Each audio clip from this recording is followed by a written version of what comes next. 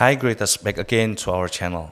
And in today's info session, we proudly present the University of Nottingham Ningbo, China, and what we call it UNNC.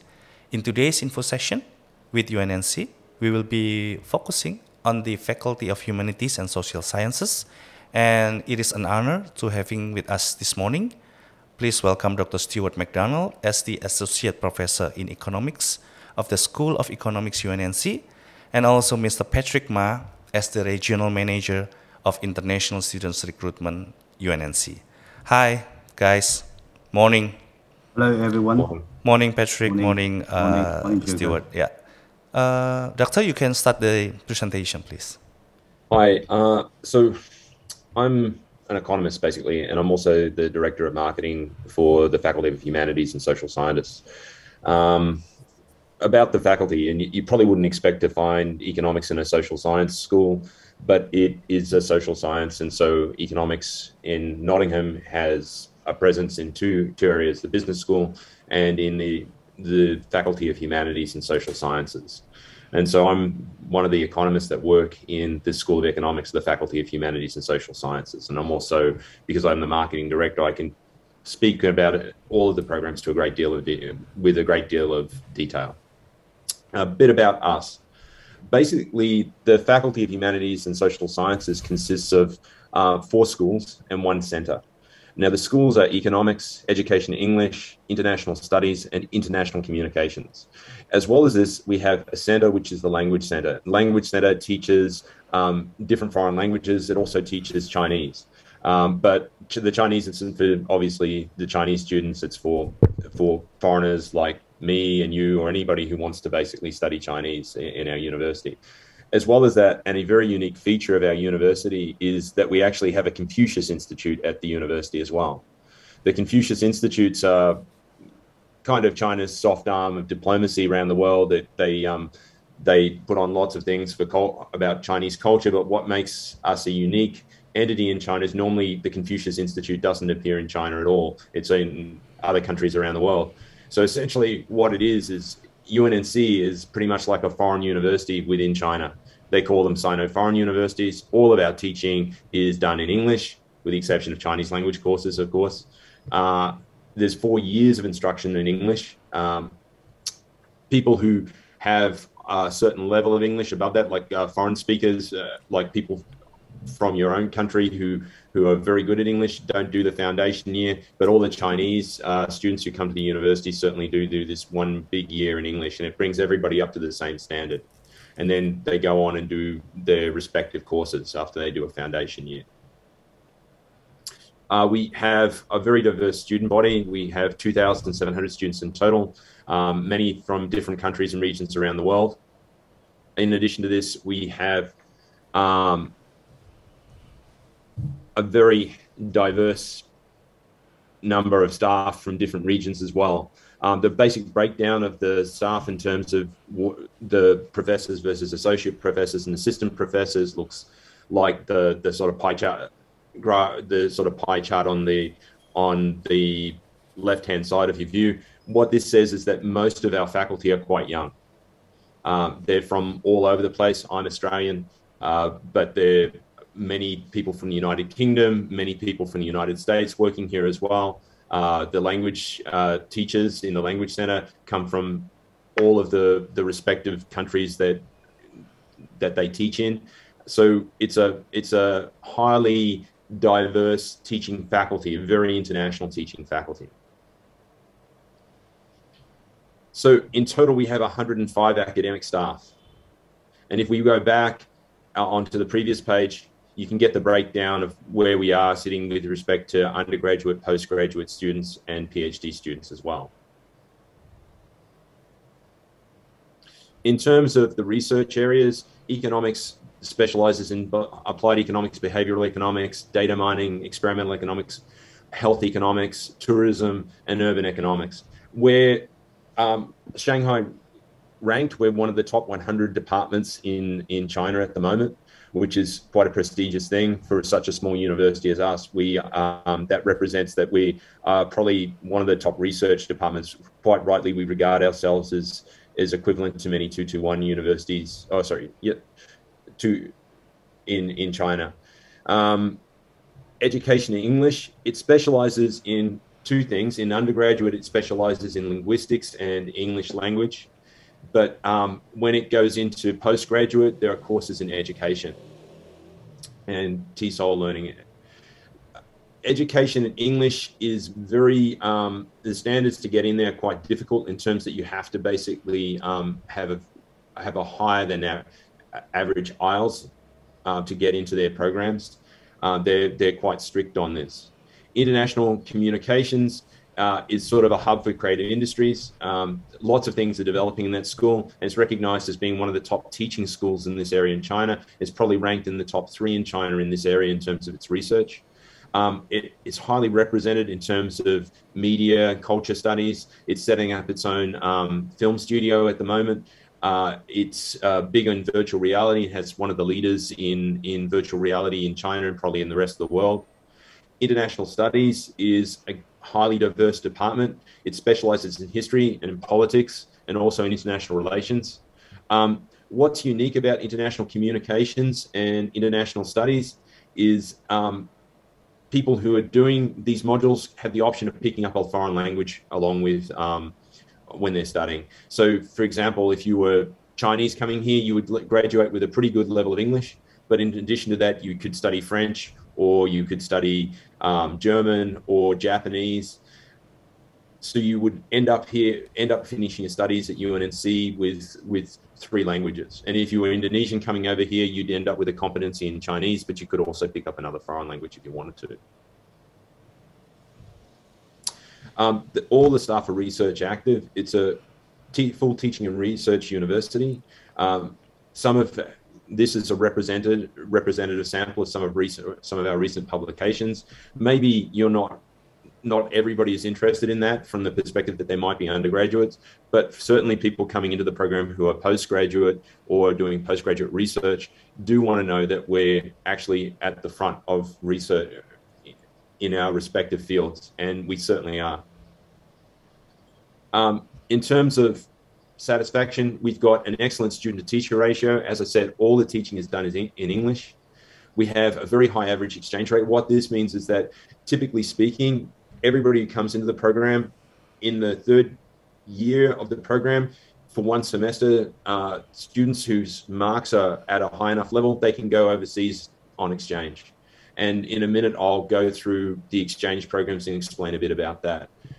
Close to 90% of IC students and 85% of IS students go on exchange each year. As far as I know, we are still ranked very highly in terms of student satisfaction.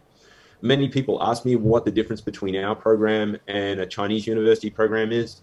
Our program, because it's taught in English, gives students who are finishing here a unique advantage. The way we do teaching is in line with foreign universities. So if you were going to the United Kingdom, you could easily cope with the teaching in a master's program. Most of our students were a feeder and a prep school in a sense for studies in the UK and in the US. So some of my students, my best 4 students from last year, they went to LSE, UCL. One got a scholarship to go to Oxford. That guy who got a scholarship to go to Oxford was also accepted into a master's program at Chicago. So that's just me, and that's representative of many of my fellow colleagues. They have similar experiences with their students.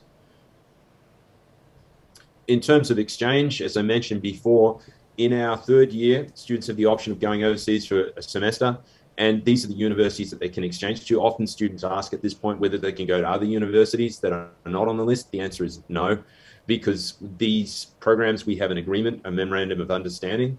And so if you're coming to us, you can go to them, and we take some students back in return from those universities.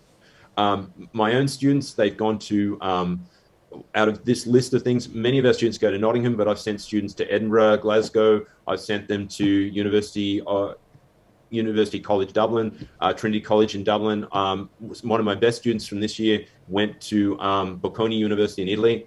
Of course, we have the option of sending students to Australia as well, New Zealand. They go for a semester.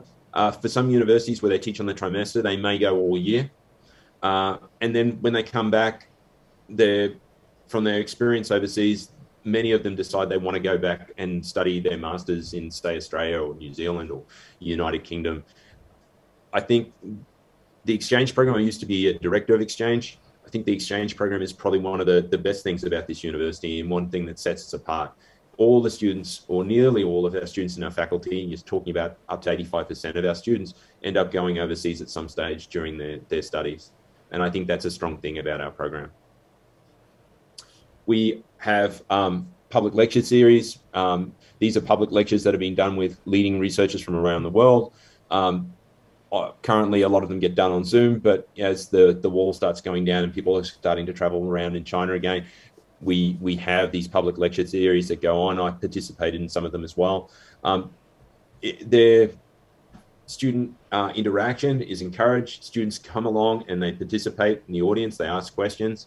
It is a very, the students are very active, and that kind of activity is encouraged at the university. We have really diverse series of events, art exhibitions, for example, roundtables where students and academics sit down and talk about issues. We have a lifelong learning program, which is focused not so much at students, but on adults who want to keep on maintain their connection with the university and keep on learning, even though they've left. We have a number of competitions that go on, like an interpretive competition that's run by the university. Many of the students at our university participate in debating societies. Currently, we're the champions in China at this. In terms of additional things, there are a number of projects that go on across Ningbo, and students have the ability to participate in these projects, which I would strongly encourage them to do, because as well as that, if you're learning Chinese and you're participating in these things, it basically gives you a better capability here in the language. The Language Center, which I talked about a bit at the beginning, has the following languages: Spanish, Korean, German, French, Japanese, and Mandarin. Mandarin is for international students only. All of the language is taught by people from those countries. So you're not learning from, somebody who's, like me, Australian, who speaks French. You're learning from French speakers and German speakers and Spanish speakers. This is something that is a very important thing. The Language Center makes a huge contribution to FHSS in the university. In terms of our employability, we have a 92.3% employment figure for the faculty. Many of the students, often I get this question, I said, if I do IC or IS, where am I going to end up? And the answer is, well, I've taught a number of MBA programs across China, and I often run into our students there in the programs. They're working as executives for companies. Most of them work for large multinational corporations where their English language skills are in demand. All of our degree programs, economics, IC, IS, and Eden do is they actually teach students to think critically.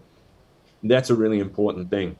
They're not like a STEM program, which is science and technology and engineering program, for example, where a lot of time gets spent teaching students about their methods, improving their technical ability.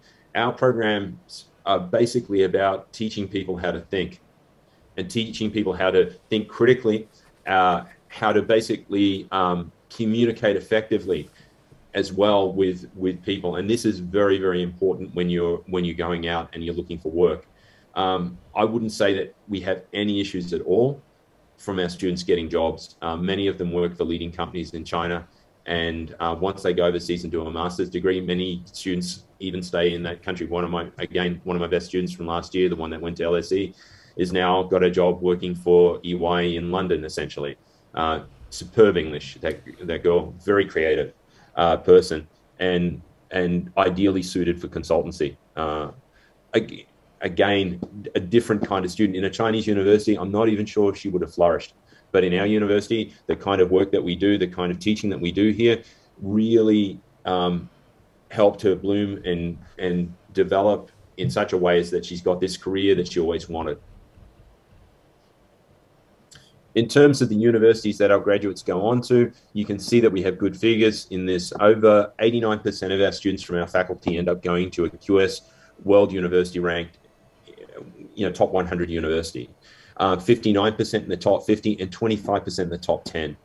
In terms of the top 10, we do well getting our students into Oxford and Cambridge, Imperial College London, University of Chicago, University of College London. As we go down to the top 50, Penn, Cornell, Columbia, University of Edinburgh, Johns Hopkins, all of these places we get our students into. And they're not just going into like an English program there, they're going into programs like public health, economics, business programs there.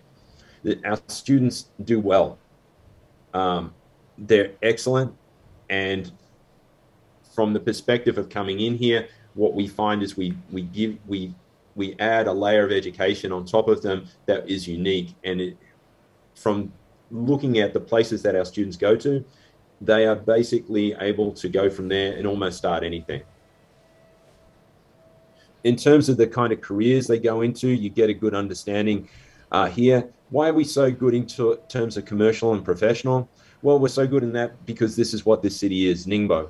We're a port city and we're a major center of commerce. In fact, since COVID came, we've taken up, we're now the third largest port in Asia. And in terms of the economy here, things are booming.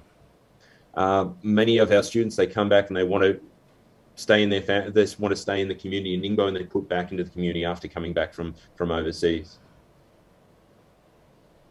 In terms of the schools and our programs, the School of Economics is my school. I'm actually now the head of school in the School of Economics. In terms of our undergraduate programs, we have 2 undergraduate programs, International Economics and Trade and Economics. I'm often asked about what the difference between the 2 programs is, and the answer is there's not much difference at all, really. The only exception is International Economics and Trade. You have to do courses in International Economics and Trade. In economics, you have a lot more choices with electives, but everybody in economics always has to do the same sort of core subjects. So you have to do microeconomics, macroeconomics, you have to do econometrics. These are the required courses. And then after that, in our final year, students in both programs have to do a dissertation. The dissertation is probably one of the most important things we do. And it's probably one of the reasons why our students do very well when they get overseas, because they actually have to write, not a small assignment, they have to write a 5,000 to 7,000 word research paper. And it can't be a derivative piece of research. It actually has to have some sort of original component to it. I spent a lot of time supervising students this year. I had 20 undergraduate dissertation students. I've got 2 master's students at the moment I'm supervising. I know I've got 3 PhD students. A great deal of my time is spent supervising and mentoring students. And that contact when we begin is about a transition. It's a transition from going to a book and reading things and regurgitating or explaining what's already there to going and generating something new. It's a huge jump in 1 year, and our students do this. The postgraduate program that we do is the Master of Science. It's a Master of Science in Finance and Investment. It's a master's program in economics that was designed originally for people who want to work with central banks. So there's a high number of finance courses in the program, as well as microeconomics and macroeconomics, and also econometrics. Students in this program will all do a dissertation at the end of the year. It's a 1-year master's program, that one. The undergraduate are 4-year degree programs. The first year is an English program, and then the next 3 years is a standard sort of undergraduate program. The School of Education in English has 3 programs in undergraduate. One is English Language and Applied Linguistics. The other one, English Language and Literature. The difference is its focus. Applied Linguistics, these people are doing courses on basically the theory of language. There's also people who are doing work on applied linguistics there as well. The BA English Language and Literature is really a course on English literature. Basically, you do critiques of books, you do drama and other things like that, a standard English literature course. A lot of time spent in both of them writing. The BA English with International Business is a course in the business, a degree program that's taught in conjunction with the business school. Students there do courses from the business school as well as English courses. So it's a course in more or less business communication. Postgraduate programs, we have a postgraduate program in applied linguistics, postgraduate programs in international higher education, in TESOL, and also in translation. So the international communications program, we have 2 international communications programs. Both have, as undergraduate, one focused on international students, so you do Chinese, another focusing on domestic students. Both programs, you have to take some kind of language component. What the degrees tend to focus on is on things like media and culture, communications technology, multimedia. Many of the graduates go on to work for companies like Tencent, and Bilibili. These are huge multimedia companies in China, essentially. We have a number of different research centers in the school, and there is a master's program as well. What's the difference between the undergraduate and the postgraduate program in IC? Not that much, really. They do similar courses, cover similar content. It's a little bit more advanced, the master's program, obviously, because it's a postgraduate program. The international studies school is probably the most eclectic. Again, there's an option of doing the degree with language or without language. Students major in either international relations, politics, or history. It's a small but very strong department. There are leaders in areas in research areas such as international relations. I know the historians in that department really well. All the historians specialize in some type of Chinese history, usually looking at it from the perspective of the Western interaction with China. The people who are in the school, they all tend to have there's not many Chinese in that school. Most of the faculty are all the faculty are international, and they're leaders in their respective fields. In terms of the postgraduate program, there are two postgraduate programs, the MA in International Relations and World History and the MA International Relations and International Business. These programs are excellent programs. If you were thinking about sort of wanting to do like a business program that was a little bit softer, I would encourage you to consider the MA International Relations and International Business. It's actually a very good program. The undergraduate programs are listed there. In terms of things, the ones that I would like to highlight, of course, economics is very popular, but the one that is most interesting here that you'll see are the BA English Language and Literature and the BA English Language and Applied Linguistics. The 2+2 means that you spend 2 years in China and 2 years in the UK. You can do a 4+0 program. A 4+0 means basically all your studies in China. But these programs are different because basically you start your education in China, you do your first 2 years there, and then progress on to the UK and you finish your studies off there. The university has a number of programs like this across the university. There's programs in the business school like this, also programs in science and engineering that are like this. But in our faculty in FHSS, English, the School of English, School of Education English are the only programs that you can do this in.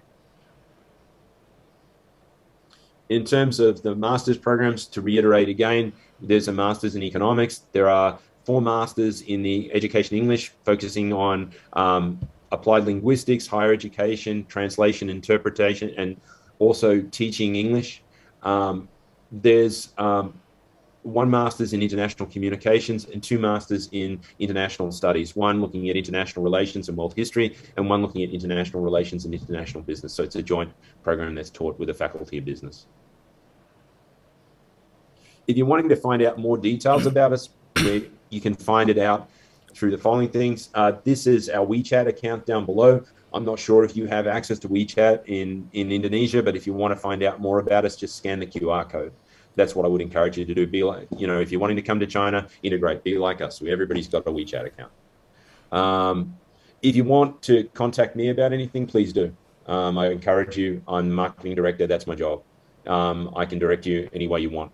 And we can basically start a conversation and work out what you want to do with your life in terms of further studies. Okay, guys, any questions? Actually, for the postgraduates, how long the duration of the study, Stuart? That's an important question. For postgraduate degree, 1 year. Wow. 1 year master program. So 1 year so it's like you spend 5 years and you get both bachelor and master degree at the same time. Pretty much. Yeah. Yeah, and if you wanted to, you could transfer across fields because masters are interesting.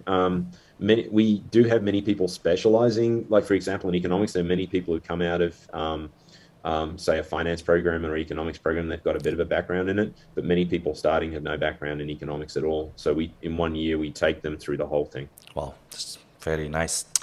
I think that's the most important question that I have, and you already bring all the presentation was like very informative and very clear.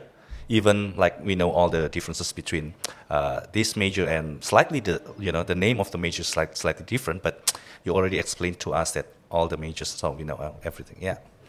Okay. Like, I guess what I'd say is that to round things up is all the programs are of a high quality. In the time span of being the marketing director, I got to know nearly every faculty member, and I can honestly say that both undergraduate master's programs are excellent. In terms of the master's programs, we spend a lot of time vetting the students, and we go through and even interview them.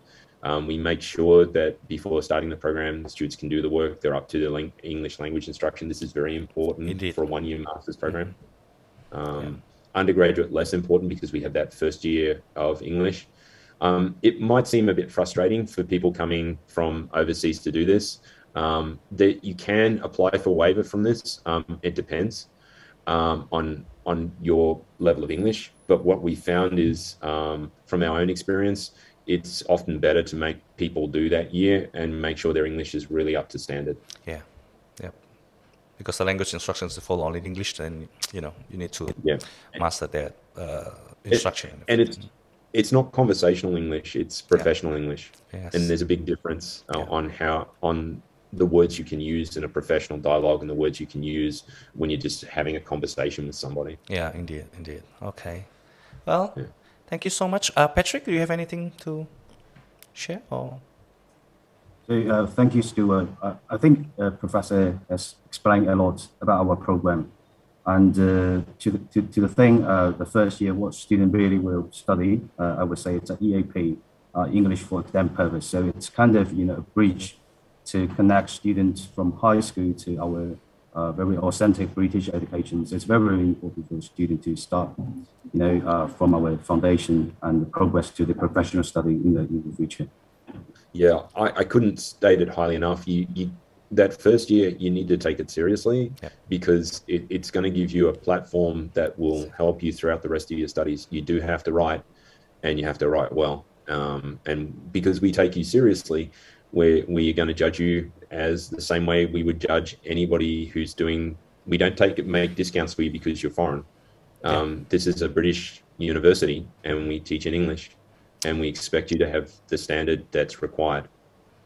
That's the most important. And also, I believe that the UNNC also have the same standard of teaching methodology and also the teaching standard as the university in the UK, the Nottingham in the UK. Yeah, pretty much. And all the courses that are there are pretty much the same courses that are there in England or in Malaysia. The similar content is taught. It's designed that way so that if you went on exchange from us, and you went to the UK, to their campus, you just slot into the program. There's no difference. Okay. All right. Thank you so much. I mean, for both of you, for Patrick and Professor Stewart, with this short info session and specialized talking about FHSS, Faculty of Humanities and Social Sciences, we now get more better understanding about this faculty and hope that in the future that there will be more international students and also especially from Indonesia will apply at your faculty. Thank you very much for your support for Stuart and Patrick. Thank you, Jacob. Okay. Thank you, Stuart. Well, greatest, this is the end of today's info session. And if you like this video, please press the like button and don't forget to subscribe to our channel. See you again in our next video. Bye-bye. Bye-bye. Bye-bye. Bye-bye.